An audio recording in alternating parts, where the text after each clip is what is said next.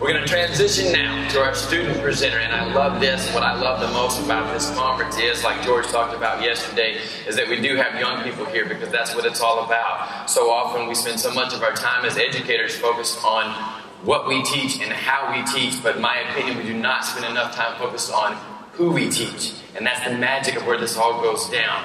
Our student presenter today is a guy that I've had the opportunity to get to meet and get to know on a personal level. He's one of the most talented, most intellectual young men that I've ever had the opportunity to work with. Coming to you from LaSalle, Peru High School, the class of 2019 graduate. Please welcome Matt Klein.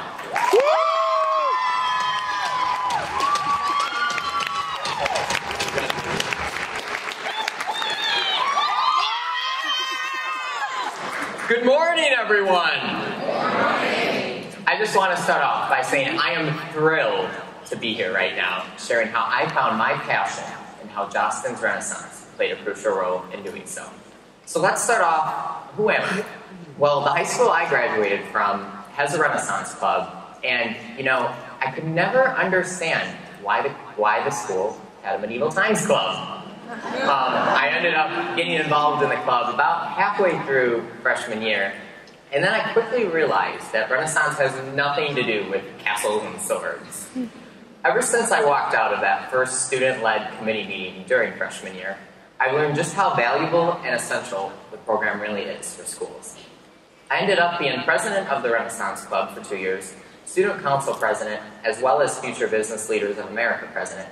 So, needless to say, I was pretty involved in high school, and I can't stress enough how much of an impact the program had, not only on my high school journey, but on my life as well. So right now, I'm 19 years old, I'm a sophomore at Illinois Valley Community College, and I'm also the student trustee. In addition, I volunteer about 10 hours a week with a nonprofit called the Perfectly Flawed Foundation that's focused on strengthening communities affected by substance abuse by investing in children, individuals, and education. And I'm also currently working for our local Chamber of Commerce, which promotes business in my area. So, how do I manage all that and run my own business? Well, we'll get to that soon. And it all started with my first Jostens Renaissance National Conference back in 2016. And I've come back every year since then. Here's a photo of my group at my first ever JRNC. You can see me in the middle here. I'm standing with my high school Renaissance Club, LaSalle Peru Township High School. And actually, fun fact, my sister is also on the leadership team because I've convinced her to get on the Renaissance boat, as well as my parents are here supporting me today. So, I was talking with one of their coordinators the other day about my speech, and you know, instead of them asking like, oh, what's your speech about, or are you excited and stuff, the first thing she said was, am I in it? So, we had to make some last minute changes, and over here on the right, we have Hall of Famer Gene Gans, and on the left, we have 2018 Educator of the Year, Andrea Henry. So, seriously though, guys, I cannot thank them enough for everything they do, not only for the LP Renaissance program, but for always being there no matter what. And being a coordinator is not easy of a Renaissance program. It's probably one of the hardest jobs in the whole school. So let's take a moment to give all of our coordinators in the room a round of applause.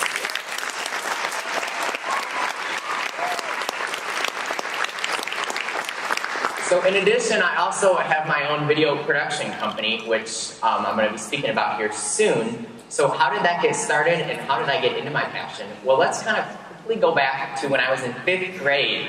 That was a time when I was very involved in musicals. I was always in music when I was younger. Here you can see I was quite the soldier in Mulan. Junior, I'm not sure if anyone has ever done that show, but when I was younger, I just really enjoyed musicals. And in high school, when high school got here, I did Joseph and the Amazing Technicolor Dreamcoat. So that was a fun show too. But no, at the time, seriously, that's what I liked to do. All my friends were in the musicals and everything. And then I did the musical freshman and sophomore year of high school. And then junior year came around.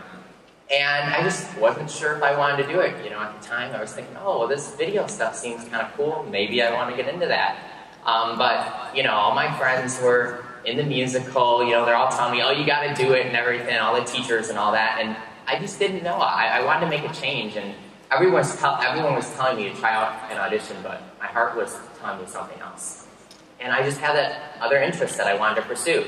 So, junior year of high school, I decided literally the last second, the last day, not to audition for the musical. And it was hard. At the time, I had no clue if what I was doing was the right thing or not. But I trusted my gut that it would all work out.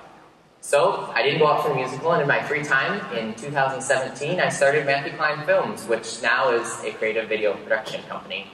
And since then, I've created hundreds of videos and worked with small businesses, cities, music artists, and more. Actually, this photo right here won first place in the 2017 U.S. National Weather Service photo contest. So, thank you. So, how did I do that? Well, believing in myself gave me the courage to follow my passion, even when it seemed impossible so many times. So I found something I was interested in, and from here, I instantly thought, how can we work this in our school Renaissance program? You know, I was a junior in high school, I was like, here's some cool stuff we can probably do.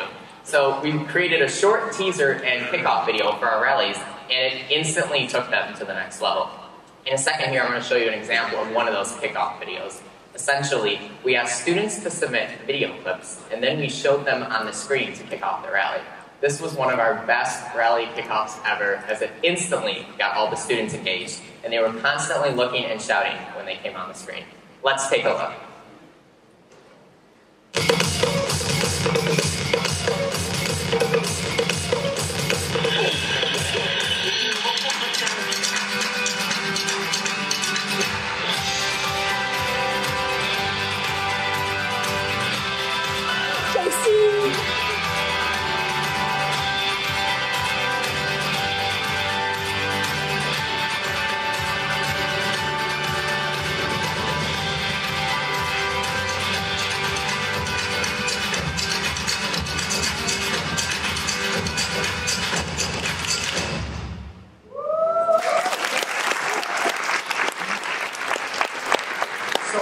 You guys to take a moment and ask yourself, maybe there's something you do right now, something unique, that how can you incorporate that into your Renaissance program this fall? You know, I mentioned that I go to a community college, and the main reason I chose to stay in the area and not go far away was because of my passion.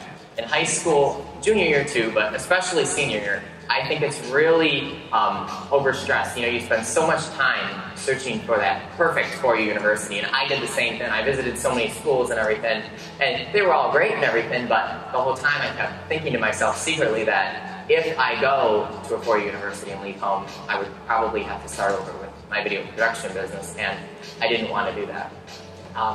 So really that just led me to pick a passion. And no matter what it is, you'll never work a day in your life. And I love doing what I do now.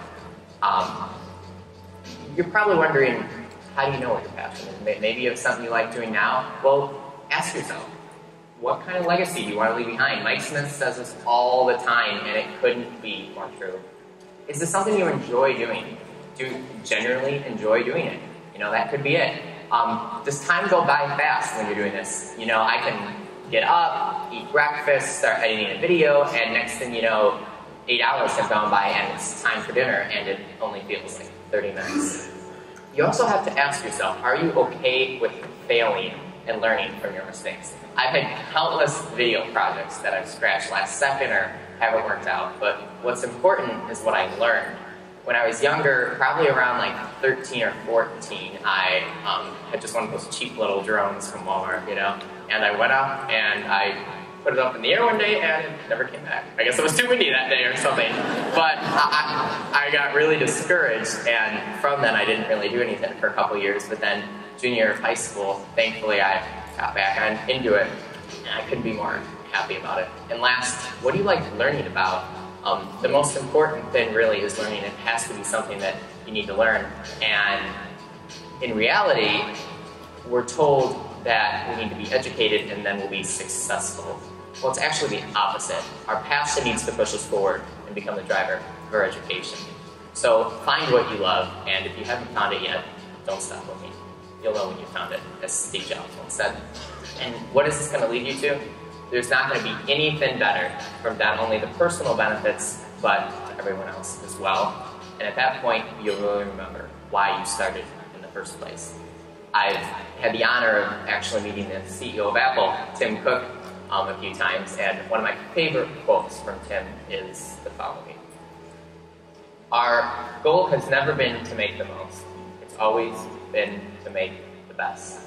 So I think that quote is really fitting here at JRNC because you're going to hear so many different ideas. You've probably already heard a million, and those are great ideas to implement at your school. But then rather than trying to pick a million different ideas and do a whole bunch of them this year, I challenge you to just pick a few of those and really put 110% into them. And you won't find anything more rewarding than seeing those results. Thank you.